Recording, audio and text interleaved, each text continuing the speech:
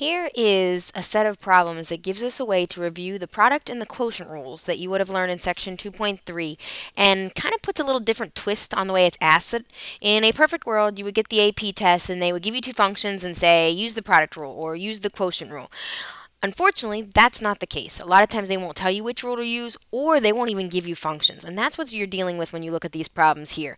What they tell you is that we have f and g that are functions. We do not know what the functions are. We don't know if they're a polynomial, if they're trig-based. We know nothing about them. But we do have a set of values. We know what happens when we put 3 into the function of f. We know what happens when we put 3 into the derivative of f. We know what happens when we put 3 into the function of g and 3 into the derivative of g. We have a series of constants. Sometimes it's presented in a list. So if you look right here, you see a list. Other times it could be presented in more of a table fashion, but that's what they're giving you. They're giving you a set of data for generic functions f and g. Then they're defining new functions. They're defining h, which is right here, as f of x times g of x, and they're defining k, right here, as f of x divided by g of x. And finally, you get to what's being asked. And what you're being asked to do is find h prime of 3. What that means is find the derivative of h and then put 3 in, and then find k prime of 3, which is the derivative of k, putting 3 in. So we're going to start with h prime of 3.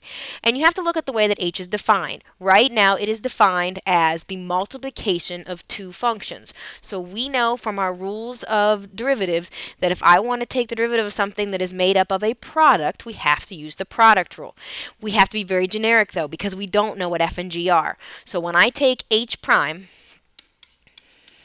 we think of our product rule as the first times the derivative of the second. We're going to write it as f of x times g prime of x. I'm going to call f be my first function and g I'll call my second function. So first times the derivative of the second plus the second times the derivative of the first. Nice thing about the product rule is if you flip-flop these, it doesn't matter because it's being added. Unlike the quotient rule, we have to be a lot more careful about your order. Now, we've taken the derivative. It's very generic, but we have the derivative. We want to plug a 3 in. So what we're actually finding is f of 3 times g prime of 3 plus g of 3 times f prime of 3.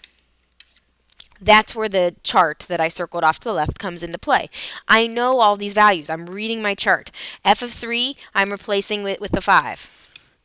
G prime of 3, looking at the bottom of the list, is replaced with a negative 1.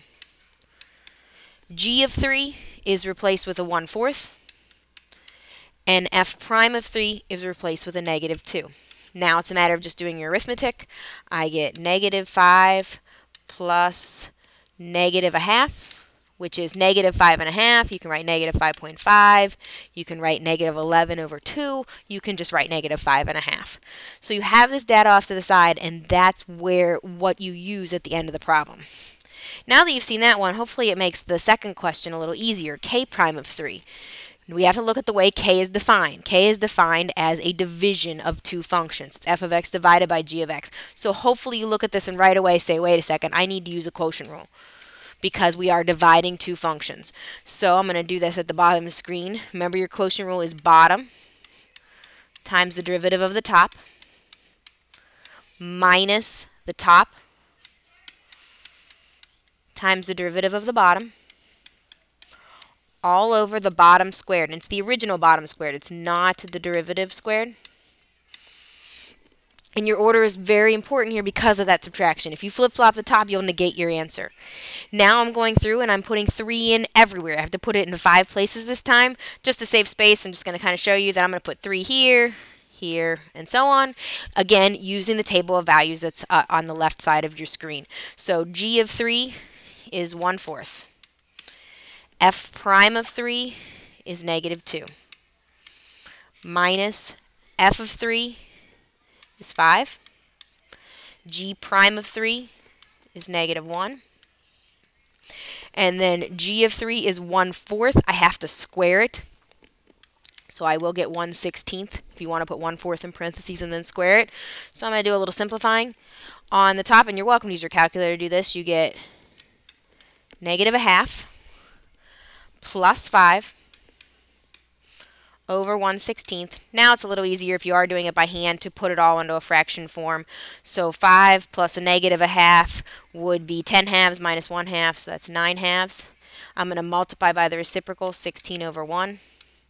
And again, you're welcome to use your calculator for this. You will have calculator access on your test and quiz. I'm going to reduce this since I'm not working with a calculator right now. And I get 72.